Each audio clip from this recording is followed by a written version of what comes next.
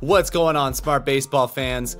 Apparently this offseason is just going in pairs of twos because we had Verlander to the Mets earlier today, and now we have Trea Turner to the Phillies. Let's break it down. Welcome to Smartr Baseball, where we not only talk about what's going on in Major League Baseball, but how and why so that we can become even smarter baseball fans. If you want to support the channel, like the video, subscribe to the page, and turn on notifications so that you can help the channel grow and you don't miss out on any content that's going to help you become an even smarter baseball fan. So after missing out on winning the World Series, losing to Houston, Philly wanted to make another big move, and goddamn did they just make it. 11 years, $300 million to bring in the 29-year-old Trea Turner to be their new shortstop. This deal includes a full no-trade clause, and it comes out to about $27.3 million AAV.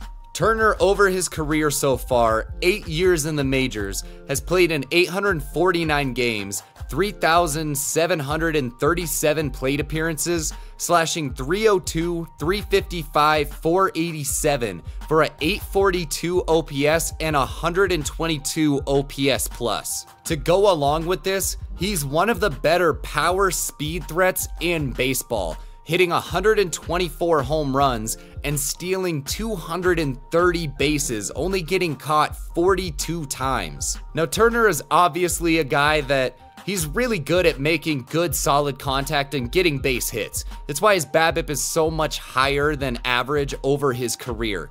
But to go along with this, now, they're not insane numbers, but his ISO, homer percentage, home runs per fly ball, exit velo, hard hit, they're all above average, showing that he is a good power hitter. For the most part though, he tends to hit the ball back up the middle, getting mostly line drives and ground balls and staying away from fly balls. So he's more picking and choosing when he's gonna lift the ball and really try to put some oomph behind it. Now, Turner's a guy that's not gonna strike out a whole lot, but at the same time, he doesn't really end up walking all that much either. Still maintaining a pretty good ratio between the two of those though. He sees about average pitches per plate appearance, swinging about the same average amount of time, but once again, what he excels at is just putting bat to ball and making contact. Turner's other elite tool that he holds is his speed to go along with really good base running, both stealing bases and taking the extra base over his career. Now in 2022, he played 160 games, making 708 plate appearances and slashed .298, .343, .466 for a .809 OPS and a .121 OPS plus. So still really good, but just a little bit actually below his career averages. The BABIP was still insanely high, pretty typical for what we're used to seeing from him, but all of his ISO, homer percentage, homers per fly ball, exit velo, hard hit, they all took a dip this season, so some of that power seemed to kind of go away a little bit.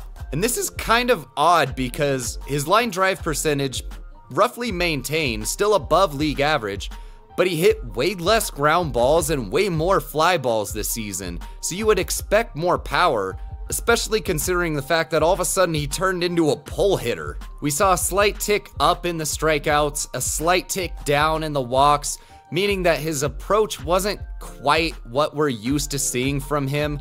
He was seeing a few less pitches per plate appearance because he was swinging a little bit more, now above league average, and making contact less, actually below average, going from pretty good at it. And the dude is still fast.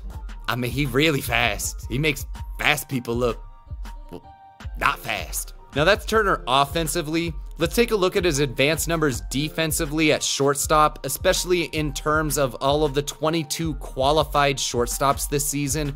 His defensive runs saved had him ranked 13th in the majors. UZR per 150 was 18th. Outs above average and runs above average were 15th, and his total defensive rating, according to Fangraphs, was 12th. So defensively, he was kind of in that like lower middle tier. It's not really a bad shortstop, but according to these, a far cry from one of the better defensive shortstops in baseball. And looking at Baseball Savant's percentile ratings, the average exit velo, he's about an average player, but he's got that pop in there for sure. It's just he doesn't bring it out a whole lot consistently. The hard hit percentage is there, barrel percentage about average. Again, he's not going to strike out too much, but he's not getting a lot of walks at all. He actually whiffed a fair amount this year because he's chasing a ton, but the dude is fast. So when he does make contact, or when he's out here in the field, it's gonna help with his middle-ish defense. So we know what Turner's gonna bring to the table, but why specifically is Philly wanting to bring him in? Philly shortstop slash 234, 290, 352 for a 642 OPS and an 80 WRC+. Turner is going to be an obvious offensive upgrade because he's just going to bring that contact ability. He's going to add on to this power.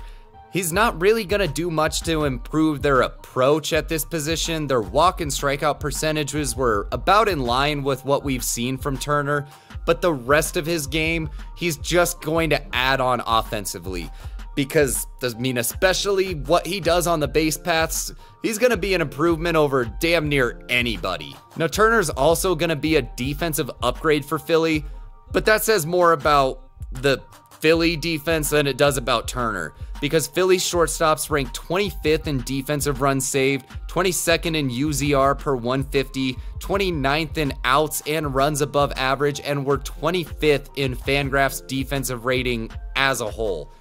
They needed to just do something to improve their fielding at this position. So now comment down below, what do you think about this deal? Is this a good move for Philly? I think obviously it's a good move for Turner. The dude just got paid. Comment down below anybody else that you want to hear about on this channel.